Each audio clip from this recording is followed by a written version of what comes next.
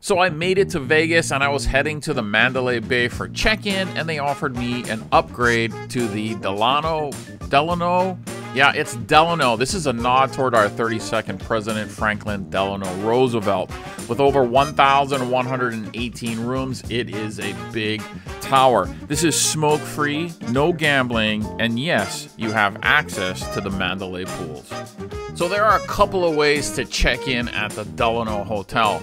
I checked in at the Mandalay Bay, got my key there, and didn't even have to go to the check-in desk here at the hotel. You can, though, walk down this really cool hallway with lots of cool seating. This is just off the sports book from Mandalay Bay, and you enter this really cool, dark, kind of sultry vibe of a lobby, and you can check in here. Of course, if you self-park or you're coming in from the parking area, you would access from this area as well. You're gonna go past these 126,000 pound boulders that are about 150 million years old.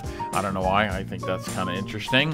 And then you have these automatic doors, which is great. There's a little sensor on it. The door pops open, so if you're carrying your luggage, you can just walk right in. Of course, when I did it, the second door didn't quite open on itself, so I don't know, we'll have to get back on that one. But yeah, then you walk in, you pass a coffee shop on your right-hand side, and the check-in is right in front of you.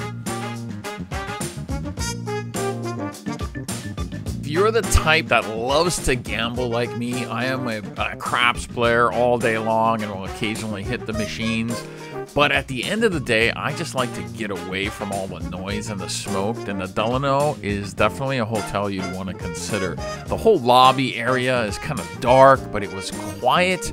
There was very little smoke at all in that area, which I found just very refreshing coming from the gambling floor.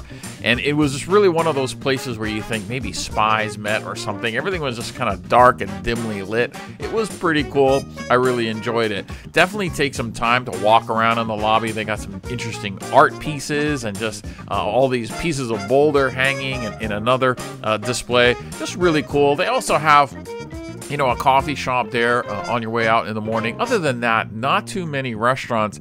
They did have one breakfast restaurant, and I'll show you that later on in the video. But this is the hallway that I was talking about that I really enjoyed. And during my stay at the hotel for a couple of days, I saw a lot of people sitting in these chairs, taking photos, hanging out after gambling all night. It was just a really cool place, and I really felt it transitioned from the gambling area of the Mandalay to the Delano Hotel in a really classy, cool type of way. Because my original reservation was for the Mandalay Bay, I made all my restaurant and club reservations for that area as well, so I didn't book anything for the Skyfall Lounge. If you have visited this place, I'd love to know what your thoughts are in the comments. And if you appreciate content like this, I'd appreciate if you subscribe. So let's go ahead and head up to the room and I'll show you what it looked like.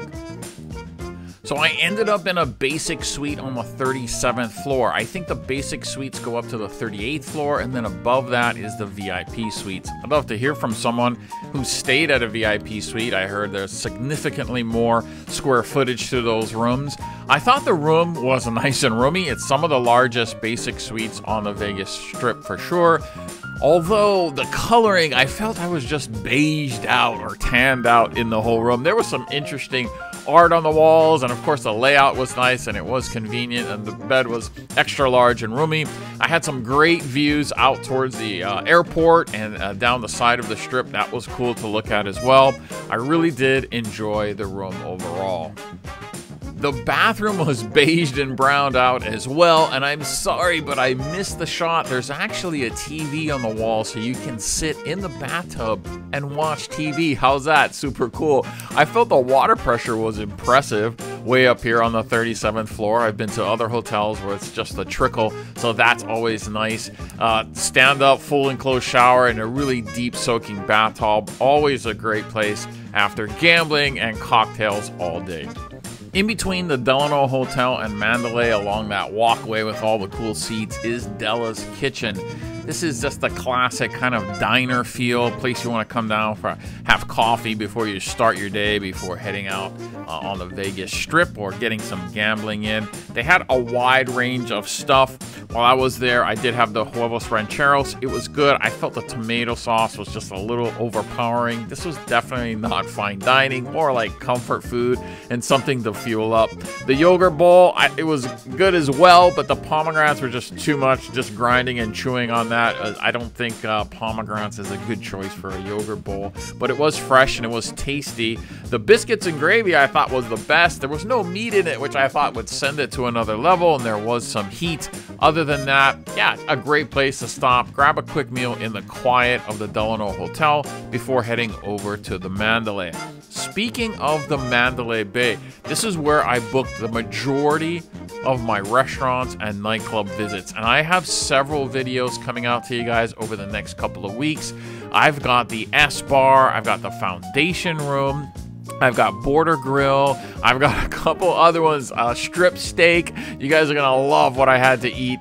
The culinary experience over there was amazing. I look forward to sharing all of it with you guys, and I'll see you in the lobby.